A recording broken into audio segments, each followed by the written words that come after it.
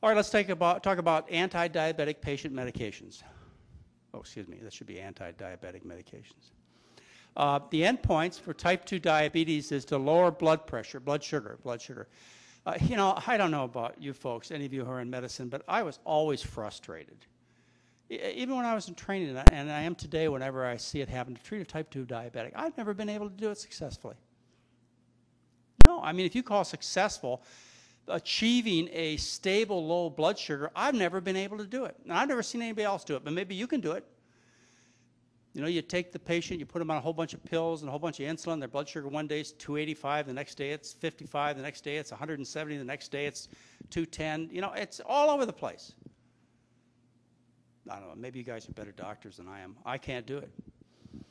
Do you reduce the chance of getting a heart attack and dying of a heart attack? The answer is no. Do you cause weight gain? Yes. And do you cause complications? No question about it.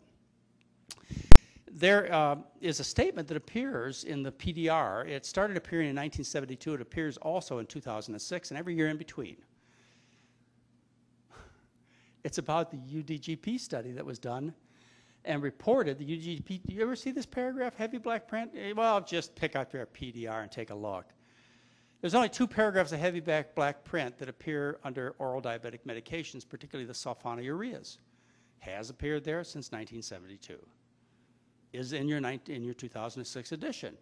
What it says is special warning on increased risk of cardiovascular mortality. It says the UGDP study found that patients treated for 5 to 8 years with a fixed dose of a sulfonylurea increased the risk of dying of heart disease by 2.5 times. Now, how could anybody prescribe a medication with that kind of warning on it when your goal is to keep these people from dying of heart disease, since you already know they don't die of high blood sugar? How could anybody prescribe this? You know, if you're as old as I am, back in 1972 when this warning came out, sulfonylureas disappeared. It stopped using them.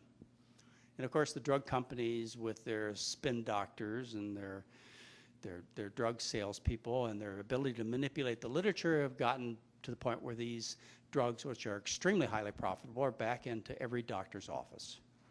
But it hasn't changed this warning. And of course, when you take anti-diabetic pills, you increase insulin levels, and high insulin levels do what? They drive fat into fat cells, and so these people gain about 20 pounds when you initiate therapy, which is kind of an interesting thing, isn't it?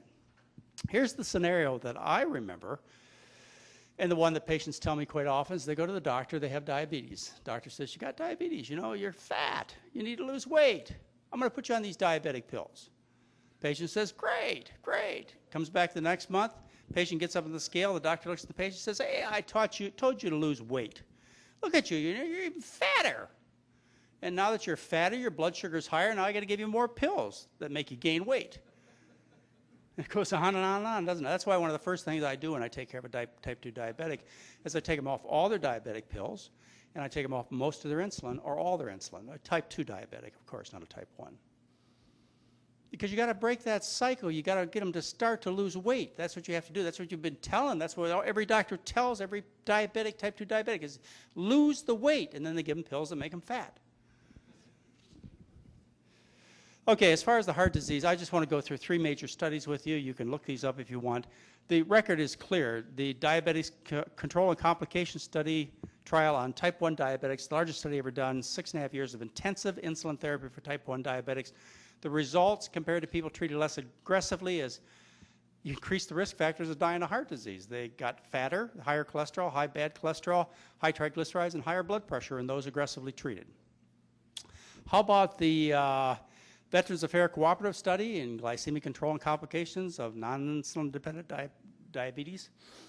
Type 2 diabetics with a history of heart attack were treated. Those treated with insulin and diabetic medications had an increased risk of death.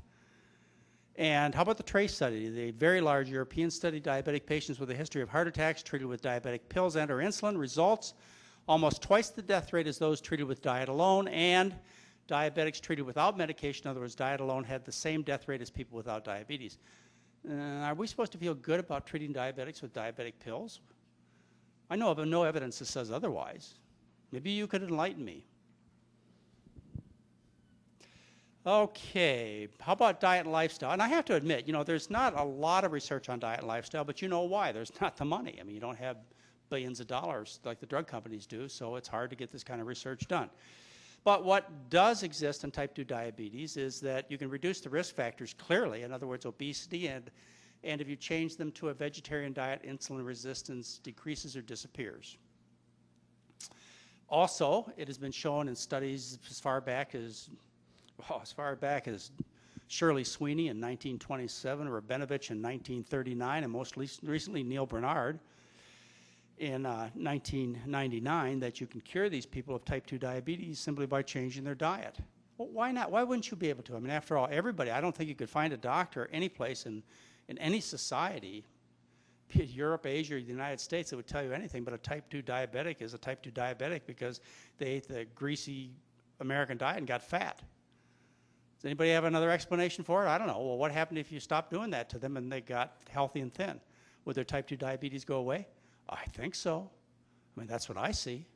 And so Neil Bernard and his group, the use of a low-fat vegetarian diet in patients with type 2 diabetes was associated with a significant reduction in fasting glucose concentration and body weight in the absence of recommendations for exercise.